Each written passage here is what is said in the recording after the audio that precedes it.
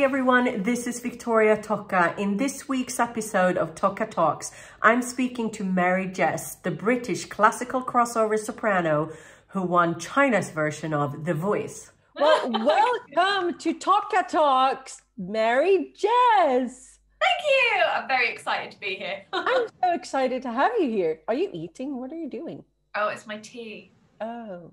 Yeah. Yes, because it's important. I run on it. It's like a car needs petrol or diesel. I need some tea. I see. Yes, you're from Britain, so tea is, you know, what you need. It's important. Anyways, for the people who don't know who you are, since I'm assuming this is a little bit outside of your normal arena, maybe, or have you done a lot of musical theater? Have you done musical theater? No, I never have. I've sung a lot of the songs. Right. And then I've always been a recording artist. Yeah. On my own, rather than being part of a cast, which always sounded like so much fun. Like being a solo recording artist, you're always doing everything on your own, like for yourself, by yourself, everything. Whereas being part of a cast has always appealed to me. I mean, I'm really excited that I've been able to do both throughout my career, because I mean, there are people who are constantly doing musical theater, and that's what they do. And I've always been really grateful and happy that I've been able to both do that and be part of a cast in a show, and then also been able to develop like my own voice and my own self as an artist, if you will.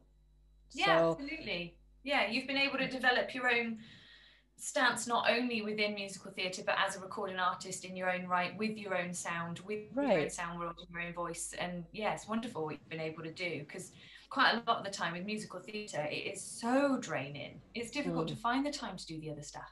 Yeah. Yeah, I mean, once you're in a show, you're really, especially if you're in one of the bigger shows where you play like 6 or 8 shows a week or something like that, there is no time for anything else. That's what you do, and exactly, period. So it's hard to be able to do everything else as well. But one of the reasons that I wanted to talk to you on this show is because I think your journey would be really inspiring for other artists, and maybe particularly for musical theater people who have mainly done musical theater and that's it, who maybe might not know how to, you know, reach out and be their own artist as well. I mean, the genre that you and I work in is something called classical crossover. Do you want to like explain the classical crossover genre to people who don't really know what it is? Yeah, of course. I think the way that I've always described it that seems to work best is if you say that contemporary music is over here and you've got straight opera over here, stick your hands together and somewhere in the middle you get classical crossover. And that's what I've always loved about this genre, is because you've got such a wide spectrum of music to take inspiration from and put together into your own little version of classical crossover. So that's what I really love about it. I love the scope that it gives you artistically and creatively in order to create your own sound, because you've got so many different places that you can get inspiration from, make your own little thing. Right. So one of the things, like, I don't know if it's the biggest thing, but I'm assuming it's a really big thing, is that you won the Chinese version of The Voice. Is that correct? Yeah. That's huge. So how, like, okay, so how did that happen? Because one, how did you even get the idea of auditioning for the Chinese version of The Voice? Like, how did that whole thing come about? Yeah, I didn't really come up with the idea. It wasn't something where I went, I am going to go and audition for that. That wasn't really what happened. Okay, so what happened? Well, it was China's own version of that type of show. So it wasn't the voice, and it wasn't Simon Cowell's X Factor, you know, that brand. It was their own idea of that show. So what China's quite good at doing is they see a concept that they like and they go, oh, that's brilliant, I'll do my own version of that. And created their own version, which was called 民兴唱翻天. So yes, exactly. So if everyone repeats after Mary Jess, it was called 民兴唱翻天. Right. That's what it was called. So but yeah, it was, I didn't wake up one morning and go, that's a great idea, I should do that. I was aware of the shows, but I was 19 years old at the time and I was at university. Now, I feel like I should explain the story of getting to university and why I decided to study what I did before we move on to the X Factor, because, or that their version of it, because I decided to choose a really weird dual honours degree. And that's because when I was growing up, I was going around telling everyone, hey, I'm going to be a singer. And their response wasn't great, which is what I was hoping for or expecting. It was, what are you really going to do? It's not really encouragement that you want. Not really, no. Not when you're excited about an idea. So I'd go around saying that I wanted to be a singer. And the only person who really said to me, that's great, you should do that, was my grandma. She said, that's a great idea, you should do that. But then she followed up with a very brilliant piece of advice, which was to always have more than one string to your bow. Right. So you can tell from that reference that she was a musical person. She was a semi-professional classical singer. And she really wanted to encourage my love of music. So she said, that's great, but just make sure that you've got something else. So for her, she did classical singing semi-professionally, but her professions was she was a florist and a hairdresser. So she always had something that she could fall back on if one of them wasn't going quite so well. And that was an amazing piece of advice. And so I was going through school wondering what my second string could be, because I loved singing and I loved music, and I wanted to find something that I felt equally as passionate about to be my second string. So as I was going through school, I was remembering my grandma's motto, but also remembering one that my mum gave me, which was to make the most of every single opportunity available to you, always. So whenever an opportunity came up, I'd take it straight away, thinking maybe this could be my second string. Maybe this can be something that I'd enjoy just as much as music. And I tried to do that when Spanish was offered as another subject for GCSE at school. So in the UK, when you're 16, you take your GCSE exams. So that was being offered as another GCSE that you could take. But it was only the people who were in the very top set for French, only the people who were very good at French, that would be allowed to learn Spanish and have that extra workload. I was not one of those people. Yeah, I was just going to say, I chose French as well, and I only know all the bad words in French. Yeah. If you've got a good case of road rage in France, you know, you can use some of those. Yes. I can also get laid in French. So, yay. But yeah, I was not particularly good at French at all. I tried, but this just wasn't something I was naturally good at. But I thought Spanish would be great. I was really excited about Spanish because it was the third most widely spoken language in the world. Right. So I thought, well, that's an opportunity, because who knows what that could lead to. That'd be amazing. So what I decided to do was I had a letter from my mum, and I went in to see my French teacher because he was the head of the languages department. So he had all of the decision-making power as to who would be allowed to learn what. So I went into him and I said, I realise that I'm not that good at French. You know, I get it. But please let me learn Spanish, because I just think it would be an amazing opportunity. I would absolutely love it. I will work so hard at French and I will work so hard at Spanish. Please, will you let me learn it? And I handed him the note from my mum, which basically said the same thing. he took the note from me. Yeah. But he didn't look at it. He put it down on his desk. Mm-hmm. He said no. What? And he walked out. Now, I have very bad words in English that I could use right now as well, if you want I could do with some of your bad French words for this exact moment. Yeah. Yeah. What a that jerk. was not quite the response that I was hoping for. Because it wasn't just the word that he said, that no word, that just made me feel really upset.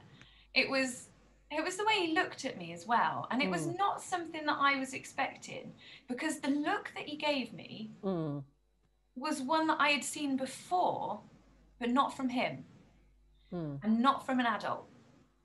That look that he gave me was one that I got when I was in the school playground. And it was one when I was asking the kids, can I play with you? Yeah. Or do you want to be friends? And they'd look at me in a way as if to say, why should we even bother with you? Right. And it was a look that I was quite used to getting, because I was the kid in school who was coming from a single parent home in a rough area. I was coming to school with my secondhand clothes, not with the most fashionable stuff, not with the latest backpack that you needed to be cool, none of that stuff. We just couldn't afford it. And so the kids would give me the look as if to say, why should we even bother with you? And I'd learned to accept that from other kids in the playground. You kind of think, yeah, well, kids are mean, but they don't know who I am. They don't know what I feel like I can achieve. They just see what's on the outside. And I could kind of let that just go off my back and not worry about it. Yeah. But to see that look from an adult, that was upsetting, especially from somebody in a position of power within the education system, where they're supposed to be encouraging people who want to learn. Right. When you've got a child coming to you saying, please, I just want to learn. Yeah. And they say no and give you a look like that. It was not what I was expecting at all. And it really shook me. I ran out of his office crying. I was 12 years old at this point. And every time I'd see the kids going in for their Spanish lessons, I thought, why couldn't that have been me? So the one thing that I really wanted to do from that point on was I wanted to show him. I wanted to show him that he should have taken that chance on me. Yeah. And that I was somebody to bother with. And I did deserve that chance. Just because I didn't have the backpack that all the other cool kids had, and just because I came from a really poor and rough area, from a single parent family, doesn't mean that I can't achieve things. It doesn't mean that I will never amount to anything just because of where I've come from. And I really wanted to prove that, not only to him, but to everybody else from that point onwards. Yeah. And so it was a few weeks later that a new subject became available. And this was going to be an extracurricular subject. So it was after school. It wasn't part of the main curriculum. So I was able to take that class without asking permission from my French teacher or from anybody. And that was Mandarin Chinese. Right. So as soon as that opportunity came, I was thinking, that could be the second string to my bow. That's an opportunity that I need to make the most of. And I need to show my peers, my French teacher, that I do deserve a chance to learn something. Right. And that I can amount to something. But when I took Mandarin Chinese, the one thing I didn't expect, well, two things. I didn't expect to be good at it was the first one. No. Because I wasn't very good at French. So when Mandarin Chinese is one of the hardest languages you could possibly learn, I wasn't expected to be good at it at all. But I also wasn't expecting to love it so much. it's so interesting. And it's so, for me at that point, it was so alien because you had these musical tones, you had all the different sounds, you had all the characters as well. There's no alphabet. Right. So it was a really new, interesting thing that I just fell in love with. And I think when you love something and you're willing to spend the time on it, that is the recipe for success. Because even if you're not innately good at it, you want to spend the time learning it, and therefore you get good at it anyway. Yeah. And so because I loved it so much, I spent all the time I could learning Mandarin Chinese. And I was able then to show my French teacher that I did deserve more of a chance, because I got the top grade in my GCSE for Mandarin Chinese. Not so much for French. I didn't. After that conversation, it went even further. Can you swear in Mandarin Chinese? I only know one bad word. Really? And that's because I was, at one point, I was dealing with a TV producer in China called Mr. Cao. And I had to make sure that I pronounced it correctly every single time with the right tone, because a different tone is the F word in Chinese. Oh no. So I didn't want to accidentally call him, oh, hello, mister. No, that would be bad. But that's what's really scary about Mandarin. I mean, like, I have never really tried it, but they've asked me a couple of times. My record company in Hong Kong has asked me if I would like to record songs in either Mandarin or Cantonese, which is like the other Chinese language. And I'm just terrified of it, because exactly what you just said, if like it might be exactly the same word or pronunciation, it like the nuance is so subtle and it can mean completely different things and get you in big trouble. It totally can, but that's also part of the musicalness of it, because you've got those tones. That's what makes the language so musical, like even speaking. So a good way, I've got 2 demonstrations I can do for you. The first one is just the word ma. Ma can have by itself, well, at least 5 different meanings, depending on how you say it. So you've got the 4 tones, and then there's a non-tone. And that is ma, ma, ma, ma, ma. And they've all got 5 different meanings. I'm so confused. Ma, ma, ma, ma, ma. Yeah, exactly. Which I'm does amazing. make it complicated. Huh? I should totally learn Mandarin. I'm so good. Oh, you totally should. It's amazing.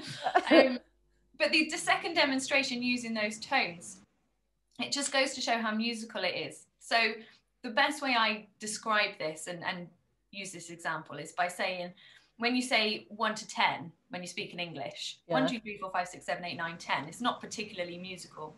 Right. But you say it in Mandarin with the tones, and instantly it's got a tune. It's beautiful. 1, 2, 3, 4, 5, 6, 7, 8, 9, 10. Okay. I think it's lovely. Yes, it is. And I was just speaking to another singer, that I did an interview with, and we were discussing German and Danish, which are 2 languages that I've been able to work in musicals. And it's funny, because when you don't know a language, it might just be a bunch of sounds, but once you start understanding or learning it, it becomes really beautiful.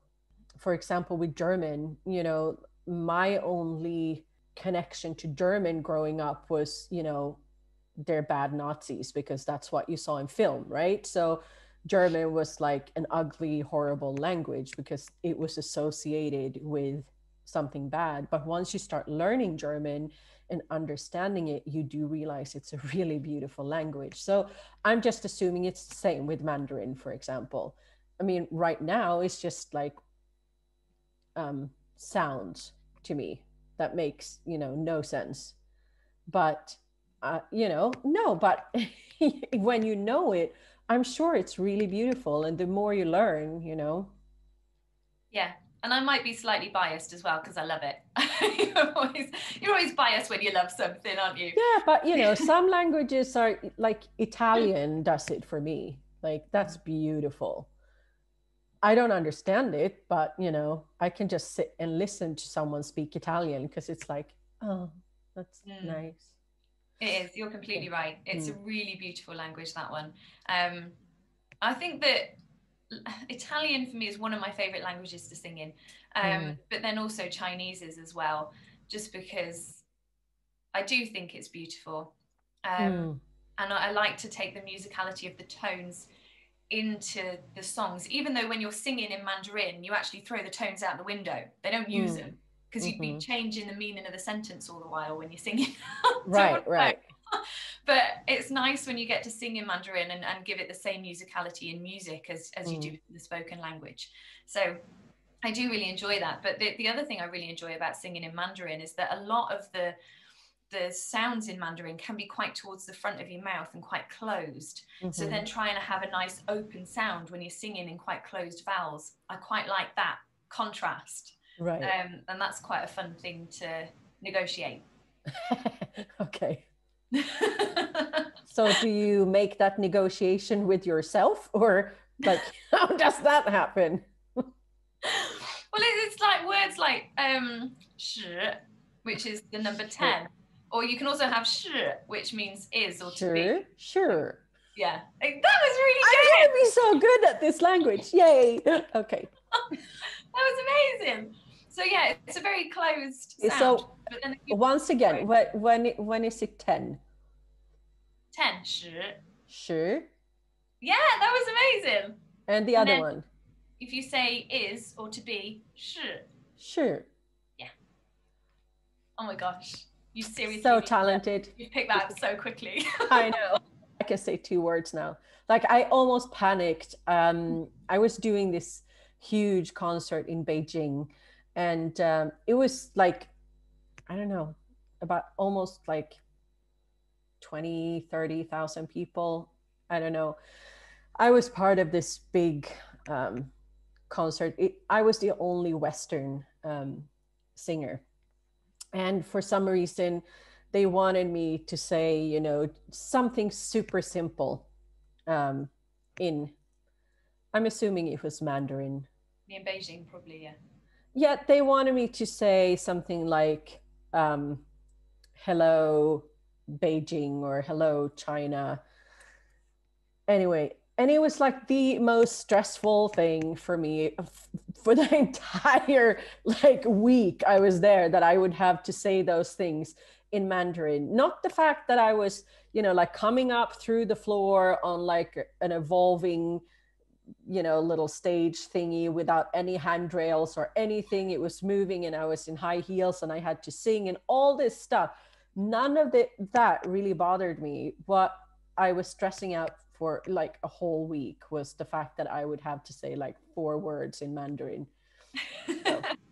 Well, if it was 4 words, was it Ni Hao Beijing? Was it that? Hello Beijing. Well, yeah, Ni Hao Beijing I can say, but then I had to say Ni Hao. I mean, how do you say China in Mandarin? 中国. Yeah, 中国.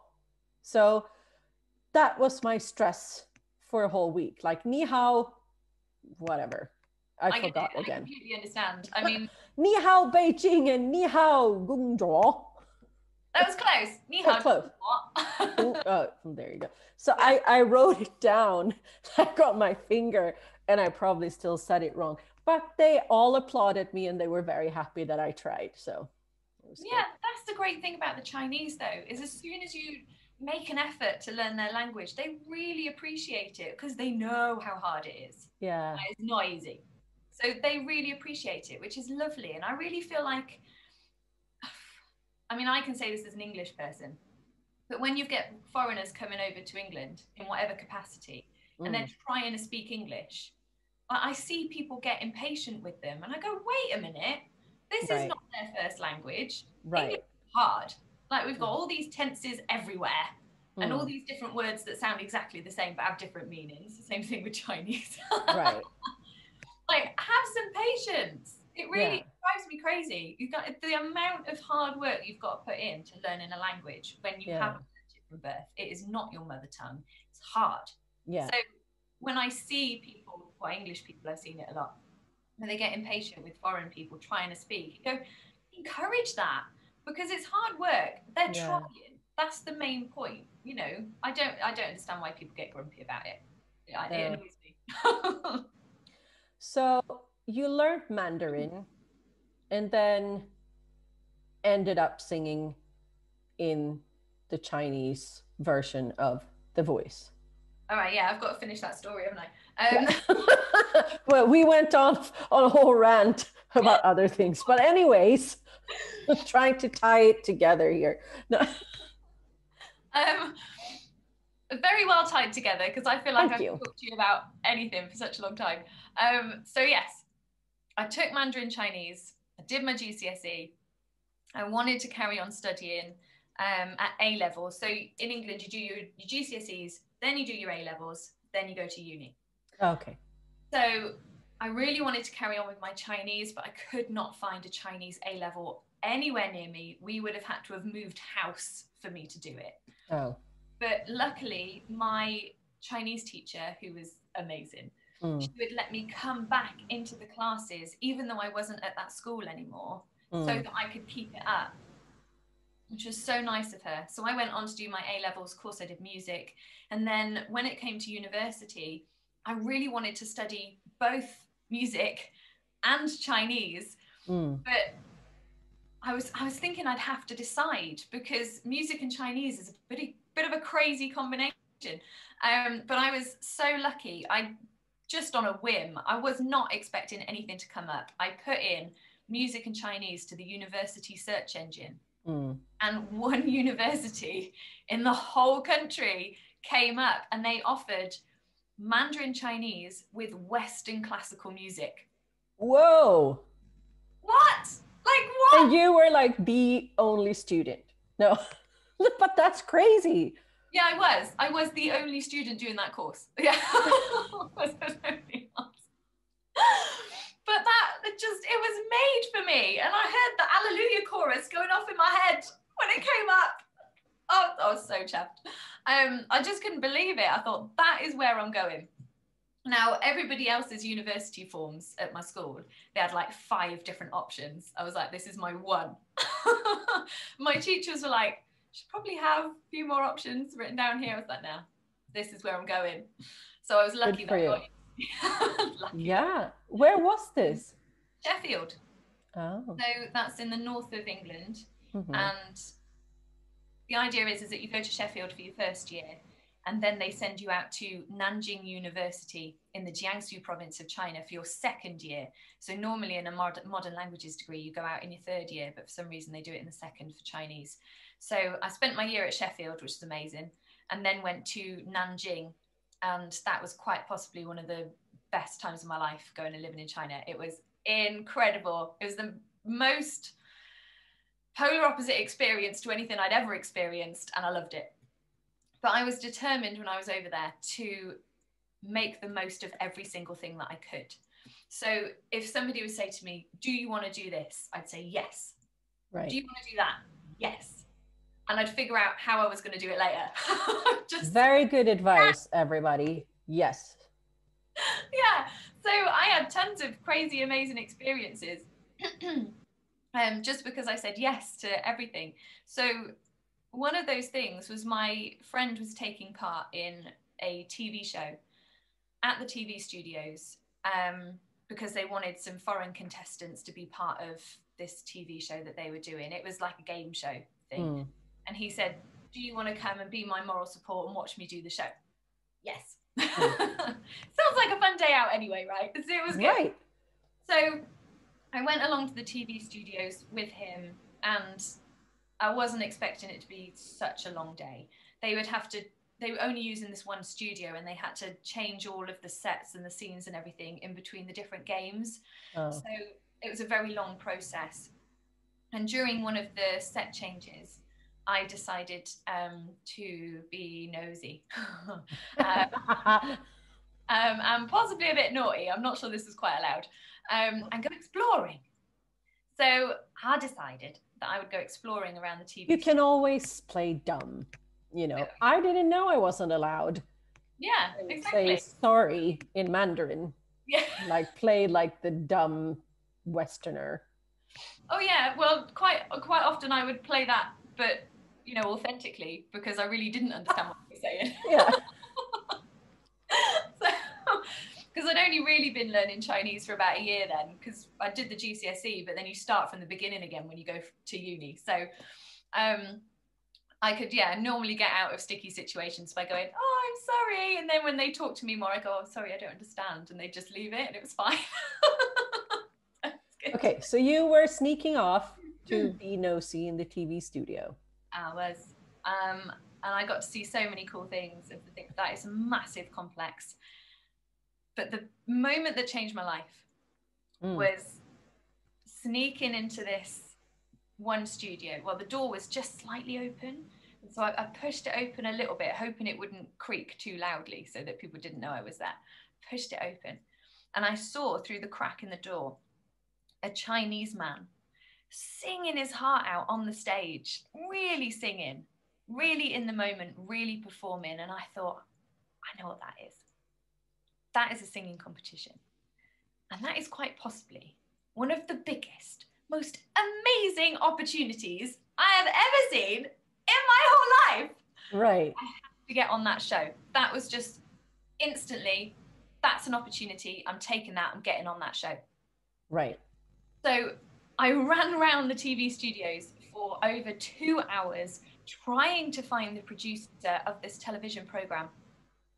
And when I eventually found him, I said to him, 我真的爱唱歌, which means I really love singing. 请让我参加这个唱歌比赛. Please, will you let me enter this singing competition? And he said 2 words to me. The first one was,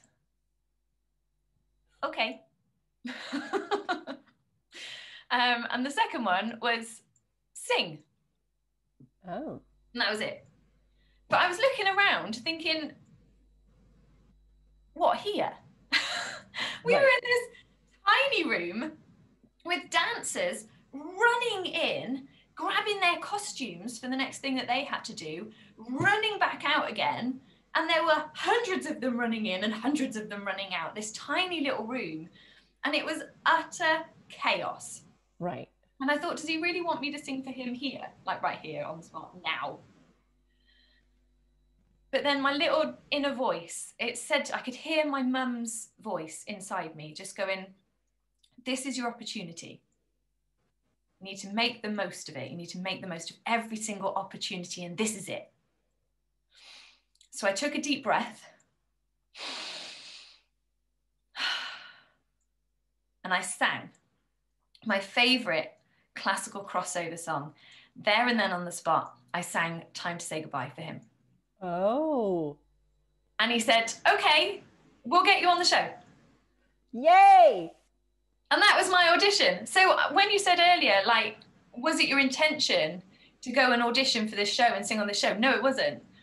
I just saw an opportunity and knew that I had to. And I think this is so important, because I have a saying that I use a lot when I talk to people, either students or if I do like an inspirational speech at, a company or something like that, which I'm asked to do sometimes. And it's, if you don't ask, the answer is always no. So this is one of those things, because it also means, to take the opportunity when it's presented to you. So, or, say yes and solve the problem later. Like, you have to grab the things when they present themselves to you. If you would have said, no, I'm not ready, can I sing for you another day? It might never have happened. Like, you have to just go for it. And it's super scary sometimes. It's like jumping off a cliff, not knowing if there's anything there to catch you, you know, but you have to take those opportunities when they come to you. The worst thing that could have happened is that he would have said, you know what, I don't think this show is for you. It's another, like, we're doing another genre, whatever. But you tried and you did it. And, you know, consequently, got one of the biggest opportunities of your life because you had the courage to try and you had the courage to go nosing around that TV studio. But you know what I mean? Like, maybe we shouldn't encourage people to like break into a TV studio and but you know what I mean? Like, ask, you know, ask. Yeah. Otherwise, you know, the opportunity will absolutely not present itself, probably. You have to ask and you have to dare to grab the opportunity when it's there. So it's a really inspiring story. So then you went on the show and you won. Yeah. That was not what I was expecting. That's crazy. It was crazy. It was the most crazy experience of my life. It just, there was no time to even think about the magnitude of what I was doing. Until afterwards. Until then I realized, oh, hang on a minute, this is actually quite a so like, how did the show work? Was it like several rounds, and or like, how did the show work? Yeah, so there were a lot of rounds, and it had many similarities to the shows that we're aware of. So like The Voice, like The X Factor, there were many similarities. Like, you had the judges there, you had the rounds you had to get through, you had your different competitors with your big stage. But there were some quite big differences. So there wasn't a live studio audience. You just had thousands of cameras on you at all times. It's a bit scary. And instead of having a week to prepare for each live show, I was live on Chinese television every single night for 3 weeks. Whoa. There was no time to prepare. And I was not allowed to stop going to university for those 3 weeks either. This is China. They value their education more than anything else. So I was going to university for my classes at 8 a.m, doing all the classes, getting a taxi to the TV studios, going live on Chinese television, getting a taxi back to my dorms, where I would then Skype my mum, because that was the only way she would know what was going on. There's no Facebook, there's no YouTube, there's no Twitter, there's nothing like that in China. Right. The only way that my family in the UK knew what I was doing was because I would Skype my mum when I got home. Right. I'd go to sleep for about 5 hours, get up and do it all over again. Yeah. But so did you have like that many songs like prepared, or how did you do it? I just sang everything that I knew, because I'd grown up going to karaoke's with my mum. That was my singing training. We couldn't afford any official tuition. So my training was going to a karaoke in a smoky pub, because you were allowed to smoke in pubs back then, making me sound old here. And singing karaoke to drunk people who didn't care. That was my training. So I had pop songs, rock songs. I had the operatic arias that I was learning as part of my GCSEs and A-levels. And I also had some Chinese songs that I'd learnt as part of my studying of Mandarin. And so I just sang everything I knew. So I went from singing Stop by Sam Brown, which is this big sort of pop rock song, to singing a Chinese song, to singing O mio babino caro, and just everything. Everything. Yeah. There was no time to learn anything new. Right. So I had to sing everything that I knew. And that was the only way to get through it. But I saved Time to Say Goodbye, because I was thinking, that's the song that I audition with. Yeah. And if I am lucky enough to get to the final, that should be the song that I sang in the final. But I didn't think I'd ever actually get to that point, because I was the only Westerner, same as you when you were in Beijing. I was the only Westerner in the whole competition. And I was thinking, why would the Chinese public vote for an English girl rather than the Chinese? Surely they'd want the Chinese to win their version of the X Factor. I wasn't expecting it to be me. But every night when I was getting voted through, that little flame of hope that you've got inside, kept growing. And I was thinking, I was trying not to let myself get too carried away, but I was thinking to myself, maybe the Chinese public don't see what your peers in the playground saw when you were growing up. Right. And maybe the Chinese public don't see what your French teacher saw. Maybe they don't see you as somebody who doesn't deserve a chance. Maybe they don't see you as the person who came to school in secondhand clothes and couldn't afford anything better. Maybe they see you, I was saying to myself, maybe they see me how I see me, which is somebody who does deserve a chance. It doesn't matter where I came from. It doesn't matter how much money we have or don't have. Maybe they see me how I see me. Yeah. And so every night that I was getting voted through, that little flame of hope inside just kept growing. And then I had the opportunity then to sing Time to Say Goodbye in the final. And I now describe that song as the song that changed my life forever. And I know that sounds over dramatic, but it totally did, because when I sang that song, there were 70 million people watching that final. Yeah. And they voted for me. Yeah. So if that doesn't if that doesn't mean that song didn't change my life, I don't know how else to describe it. That song changed my life. Yeah. Because that night they voted for me, and I was not I cried. I cried. Well, I'm kind of almost crying now, just hearing about it, because it's such an incredible thing.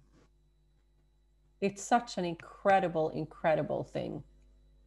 And I think, China is really it's a different country, but it's really a different country in the sense that you just described. They don't have like the social media we do. They have all their own stuff, and it's all their own. I've really enjoyed my opportunities to perform in Hong Kong and in China, and I wish I could do it more. Hopefully, in the future, when we get to travel again and do things again, I would love to do it. People have a lot of opinions on China because of their government, but the people of China are so friendly and they are so welcoming, and it's just I've loved it. Every time I've been there, I've loved it, because it's also like respectful in a way that I feel like we've lost a little bit. In the Western world, like there is respect between, young people are respecting the elder people, etc. And it's, I don't know. Obviously I can't say for sure because I haven't been there nearly as much as you have, but I've really enjoyed it. And you're getting me excited now to learn some Mandarin, just because I would actually love to come back there and sing something in Mandarin, because I think it would make them so happy. Oh, it does. It absolutely does. Yeah, they really love it. And like I say, it's because they know that their language is difficult. As soon as you try and speak something, as soon as you try and sing something in Mandarin, they are just so thrilled that you made the effort, because it is the effort, and they recognize that. And that's a really good example of the respect that they show people. They respect foreigners who try. And the example you gave about them respecting their elderly, like we could learn so much from the Chinese when it comes to respecting our elderly. And I really hope that we can learn things like that from them as our cultures try and get closer as well. I know that a few years ago, Britain, we had the golden year of trade with China, where we were trying to really strengthen our bonds with China. And there's just so many wonderful things that you can learn. It's the same with anything, really. When you can learn from another culture and come together to make things better for either country, it's just totally worth doing. But yeah, they do have a lot of respect over there, and they are such wonderful, friendly people. And I just love it every time I go as well. Like, as soon as there's a chance to go over there, I'm like, right, where's the plane? Where's my ticket? I'm on it. Let's go. Yeah. And so then after winning this competition, I'm assuming, did you get like a record deal in China? What happened? And I'm going to let you talk because you do it so well, because I kind of feel like you're also self-made in a lot of ways. Like, you've done so much for your own career. Like, you're not one of those people who will sit around and wait for someone to do something for you. So even though you might have gotten a record deal in China or whatever, I mean, I don't know what's going on with that right now, but I see you working really hard. And we've known each other for like, how many years? A few years now. Yeah. I mean, we sang together in London. That must be like, I don't know, but it's quite a long time ago now. It is. I'm trying to think. I'm so rubbish with stuff like this, though. I can't remember. It was a few years ago. It must be at least like 5 years ago. Let's say 5 years. If it's any more than that, I'm going to start feeling really old. Okay.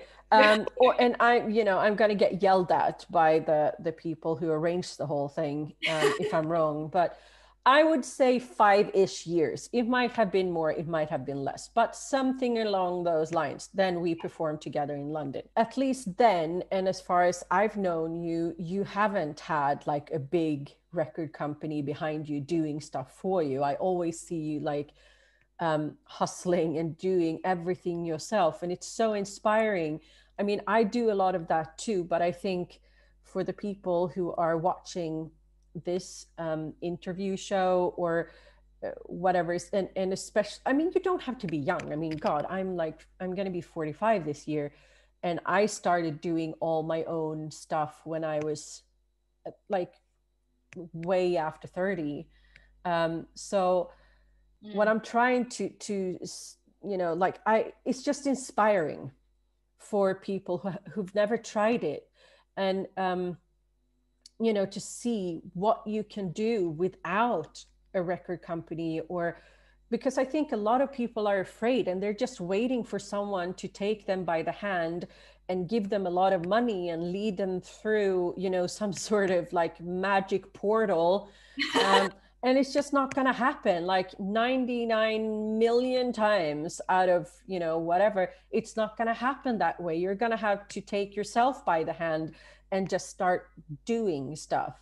So with this whole long rant happening now, let's talk about, you obviously getting some sort of deal in China, and then what happened after that, and how did you decide, or what happened to make you start doing all the work yourself? Well, okay, so there's quite a few things to touch on here, and that is that a lot of people assumed, and so did I, to be honest, that something would then happen in China. But I mean, China's kind of catching up with us now in that they're doing a lot of streaming and those kinds of platforms. But at the time, so this was over, when was it? About 10 years ago now. There was no record deal that came with winning the show, because there was no way to make money from that. If you put out a CD or a DVD, the next day it would be pirated. You'd be making no money. They didn't do downloads. That wasn't a thing. So I did not get a record deal when I finished the show. They gave me my prize money, and that meant that I was able to afford a flight home for Christmas. Right. I was chuffed with that. I was so happy because I didn't have any money to afford a flight home. The only reason I was able to get out to China in the first place was because I'd won a scholarship from working my ass off to get out there. Otherwise, we could not have afforded the flight.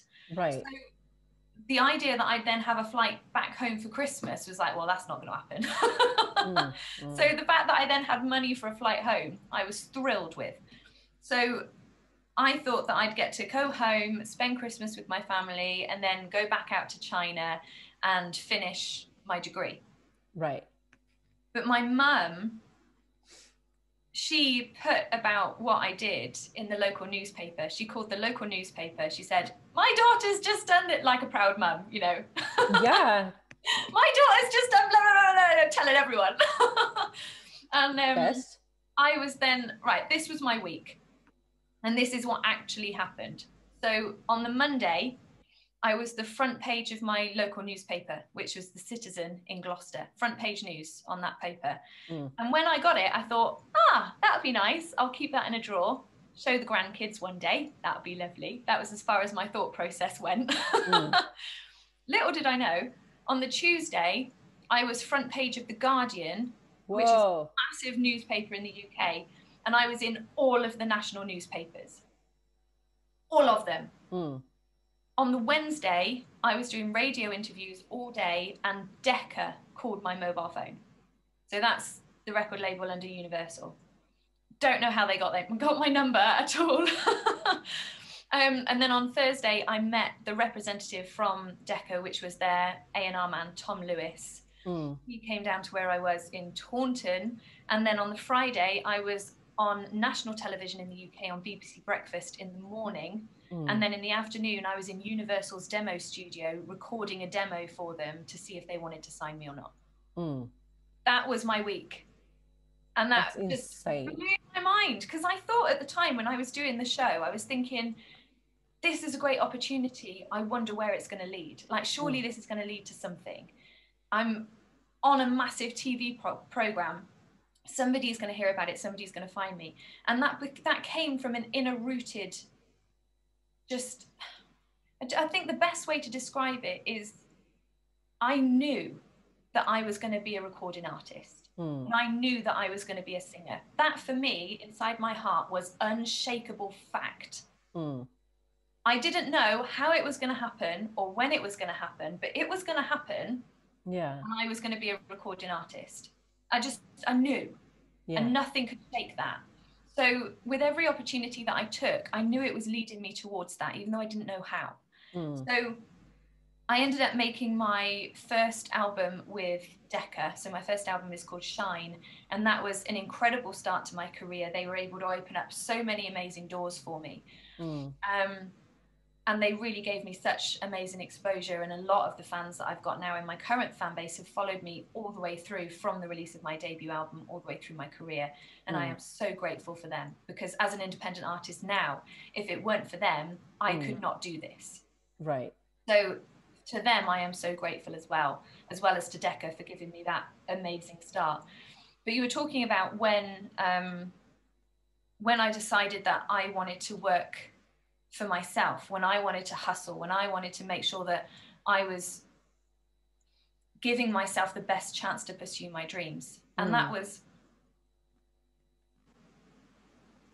because it became apparent to me that the only person who cares about my dreams is me.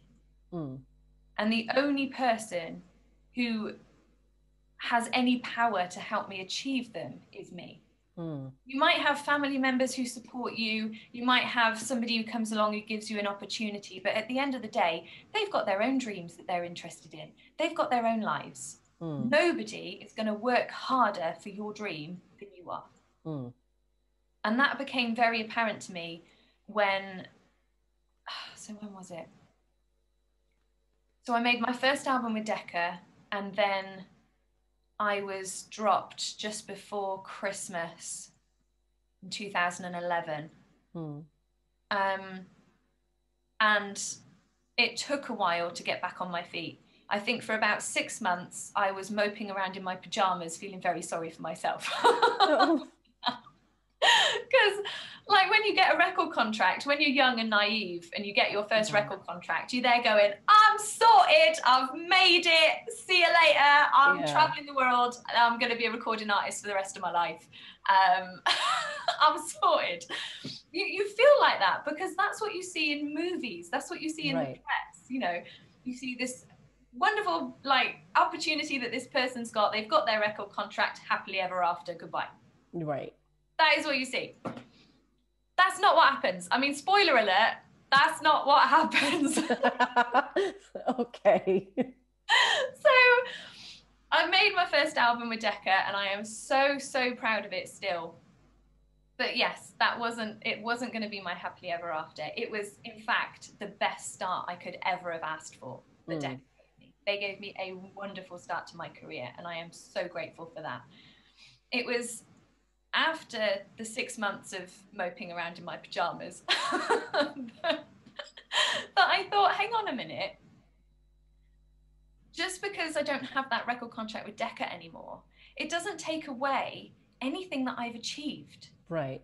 It doesn't take away anything that I've done, and it doesn't take away my voice. I still have my voice. I still have those amazing things that I've done, those opportunities that I took and made the most of.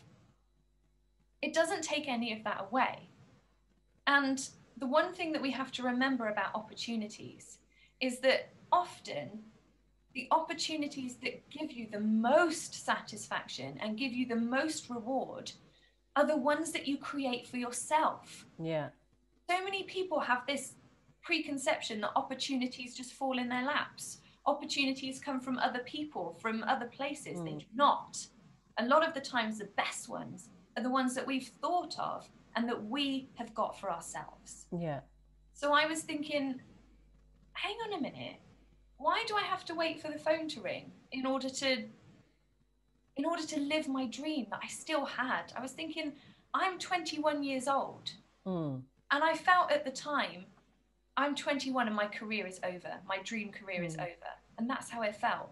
Yeah. And it took me 6 months to realize, hang on a minute, you've still got all of your stories. You've still got all of that desire inside you. You've still got that flame of hope. And even when it's not burning really, really brightly, it's still there.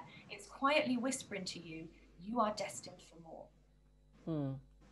And even when people say to you, even when they say to you, nah, I don't think you can do that, or nah, I don't think that's a good idea, or, you know, they say that's not possible for you. Just listen to that flame of hope inside. And I've come to have a third motto that I really love. And it's when somebody says that you can't do something. Like if somebody like my French teacher now were to say to me, no, you can't learn Spanish, or no, you can't learn Mandarin, or whatever it is, I think to myself inside, I think I can, and I will. You just watch me. And then I set out to prove them wrong. And that is such a powerful gift that you can give yourself. Because as soon as you realize that you can do something, and as soon as you don't listen to the limiting beliefs that other people have for you or that you might have for you, suddenly everything is possible. Right. Because you're able to make your own opportunities and you don't have any of those limiting beliefs. So you're going, right, I've created this opportunity. I know I can do it. They can just watch me do it now. And that's how I like to approach everything now. And sometimes I love it when I do something that I've never thought of before or I've never done before, because I like the idea that nothing is impossible. I just don't know how to do it yet. Right. And I think that's really, really important advice as well, especially in these times of COVID, because I recognize myself in what you just said about moping around in pajamas for 6 months, because that's pretty much what I did last year. I think we all did a bit of that. Yeah, but because I felt stuck. Like I have a motto, another one that I use a lot, that is be water, because water can get around anything, basically. Love that. You know, like if water keeps dripping for 1 million years on a rock, you will create a hole in that rock. Or, you know, if a huge rock is blocking your way, the water will find a way around it or under it or somehow. So be water. But when COVID hit, I kind of felt like someone stuck me in, you know, like a plastic thing with a lid on it that was waterproof. And like, I can't get any, like, I can't do any, I've never felt so stuck in my life. And I feel like I'm a person like you who are always trying to find new ways and find opportunity and create my own opportunity. And I felt stuck and I felt helpless, like someone had tied my arms and feet together and put me on the Titanic and it's sinking, you know? And it was a horrible feeling. It was terrifying and horrible and scary and sad. And I don't think I've been that demoralized or unhappy or, you know, like, it was a really shitty year. Yeah. You know, like, I have no other way of describing it. And it's not over, but it took me quite a while to just go through like all the phases of grieving, I guess. Yeah. You know, I've been angry, I've been sad, I've been in denial, I've been doing all of these things. And I'm still scared because, you know, we don't know when we get to, you know, go on stage and do live performances again. And that, in my opinion, is the way you should be performing for people, is live, because that's where the energy happens between the audience and what you're sending out on stage. Like that's where the magic happens. But until then, we need to find other ways. And for me, right now, it's, well, building this YouTube channel, trying to find opportunities for not only myself, but to bring the musical theater community and singers and, you know, our industry and business together on like one platform where hopefully not only can we inspire other people or entertain people who want to look at this or listen to it, but also maybe find new collaborations between each other from different countries, find ways of, you know, to keep creating and doing things. And obviously, I'm not the first person to think of this. There were people who started doing, you know, digital content, you know, the day after the first lockdown, but I was not there because I had worked so incredibly hard for so many years to start my production company, and we were finally, you know, making some profit, and we were finally getting somewhere, you know, and then everything disappeared, you know, just like, yeah. So, yeah. But sometimes, you know, you have to, I feel, allow yourself also to just have that mental breakdown, because, and I mean, if I back up through my career, I've had smaller breakdowns along the way that I felt were huge then. Not so much in comparison to this, but you know, every time I feel like I've come back stronger. Every time I've been rising like a phoenix from the ashes and just like recreated myself or recreated my own situation.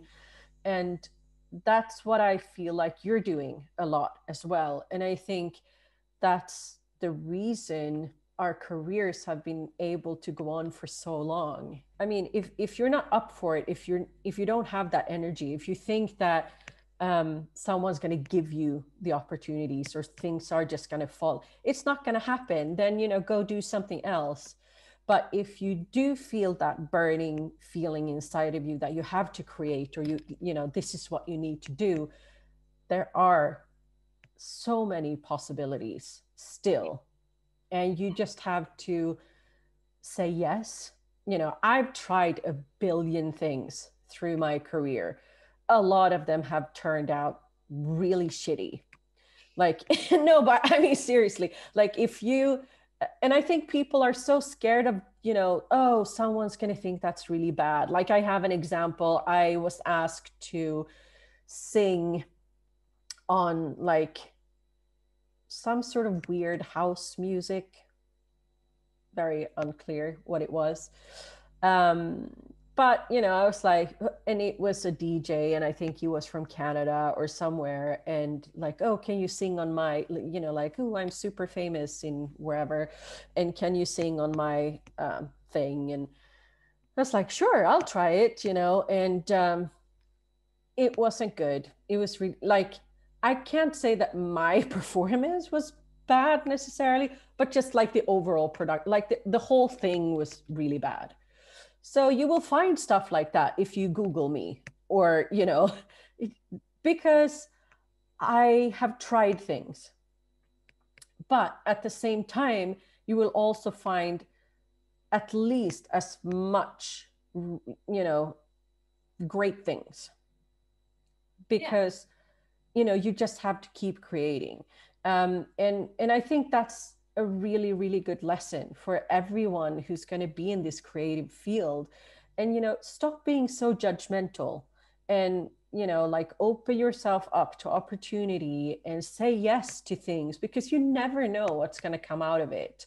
Sometimes it won't be amazing. Like, if you look at some of the greatest actors or actresses in the world, I can guarantee you that even Meryl Streep has been in shit movies. You know what I mean? But she's been nominated for an Oscar, like 18 times, and won I don't know how many of them. But yeah, she's probably been in a bunch of really crappy ones as well, So just like, it doesn't matter. Like, no, you're right. It doesn't matter, because you've got to try things to know what's going to stick. yeah. You've got to try things before you know what's going to work for you. And you don't know when you're starting off. But that's No. okay. That's okay. Yeah, and the thing is that you talked about Time to Say Goodbye being, like your magic song. For me, I think it was Dark Waltz.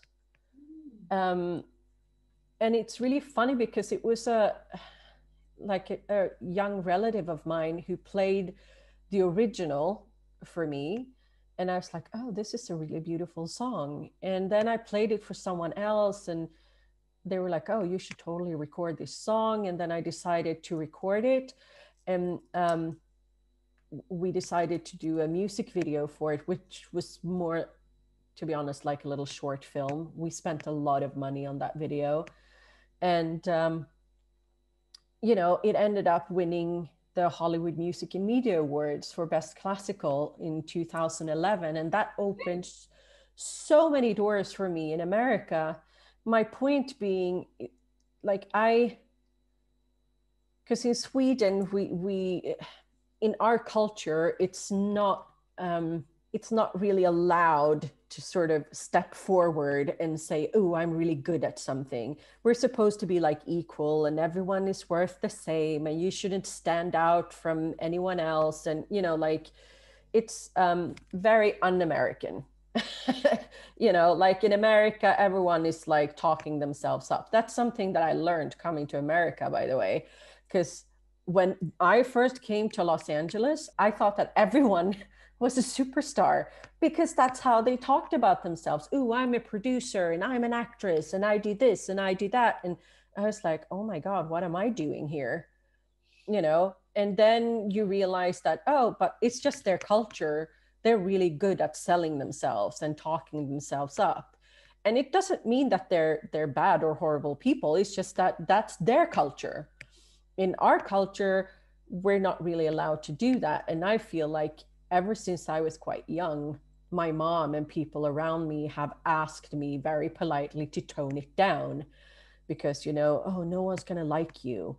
And, and I wasn't liked when I was younger. And I've probably not been liked by many people over the years, especially in this country, because I take up space. It makes you feel better. That's happened to me as well.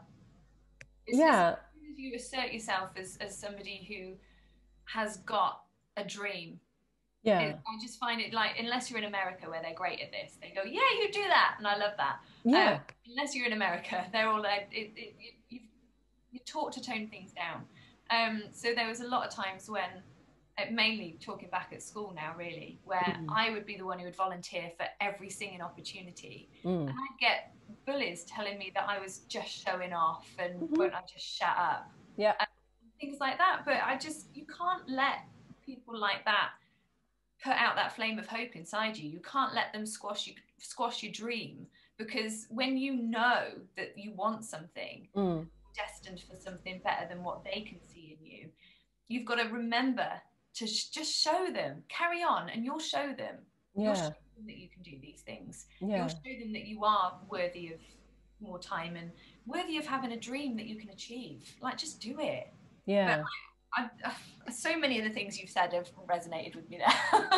Yeah, but I just think it's so important to bring it up as well, because I'm still sometimes fighting with, you know, the good and the bad little person on my shoulders telling me to do different things, different ways, and like, oh, but people won't like you if you do that. And then I'm like, well, who are people? You know what I mean? Like, if they don't like it, then turn it off or go away, do something else. If you like it, then great, you know, be part of this thing that we're trying to create now, for example.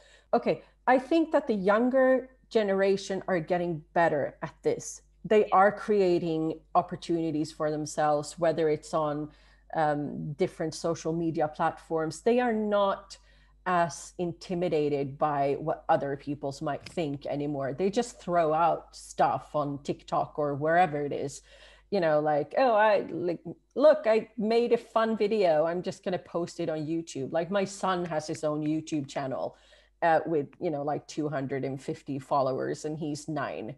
And all his videos are like, I hope he's not going to watch this, but it's crap, most of it. Because he's 9, you know, like, he doesn't understand the power of editing yet. So there might be like an 11-minute long video of him eating different kinds of chips. You know what I mean? Like, but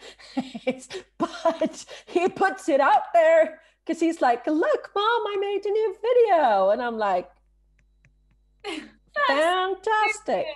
Yeah, but, you know, like, just keep creating. Like, right now, him and his friends are making like a bunch of movies. Again, like, no one's going to want to watch it except themselves, but they think it's brilliant, you know?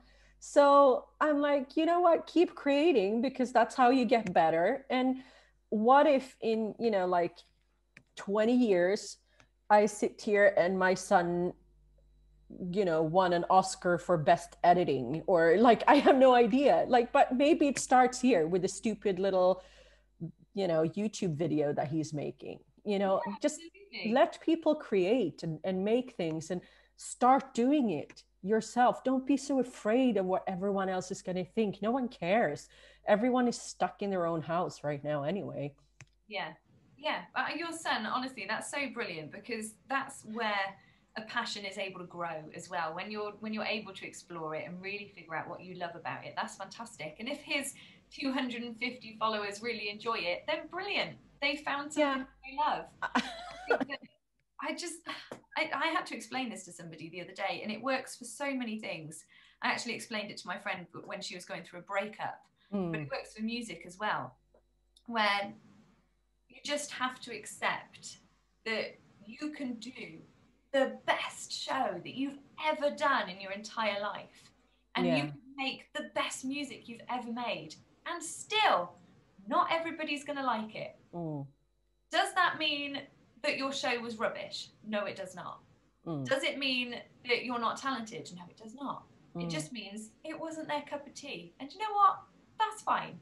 There's plenty of other things on the internet they can go and watch. If they decide to tell you in a rather rude way that it's not their cup of tea, just ignore it, because that's a whole different thing. But bye. Yeah, exactly. Bye. But you're never going to please everyone. No. If you do what you love and you put it out there, other people are going to love it too. And it's when you find people that love your stuff as much as you love your stuff, that's when you're creating a community. That's when you're creating your fan base. That is when you're creating your career. Because as soon as you create something that you love and you put it out there and you say, I love this, other people are going to come back to you and say, I love it as well. I'm with you on this journey. You've created a connection there. So you're never, ever going to be everybody's cup of tea, and there's nothing you can do about it. So just let that go and move on and create stuff that you love, and find your people who love that same stuff and go and have a wonderful career. That's what you got to do. And mic drop. I think that was such a wonderful way of sort of tying this interview together. So I think I'm going to wrap it up here. What I would like to do in the future, though, is to talk to you more about like content creating and stuff like that. But we can do that in like a bunch of my tutorials or, you know, things like that, because I feel like there is so much potential from so many people and they are not using it because they don't know how or they don't have the courage to. And I think hopefully this YouTube channel that I'm trying to create is going to inspire people and, you know, get you guys going with your own projects. And don't sit home and wait for someone to call. Don't sit and wait for opportunity to fall into your lap. It's most likely not going to happen. Start creating, start throwing yourself into your own ideas. And just, you know, I hope this was as inspiring to everyone watching this interview as it was for me to talk to you.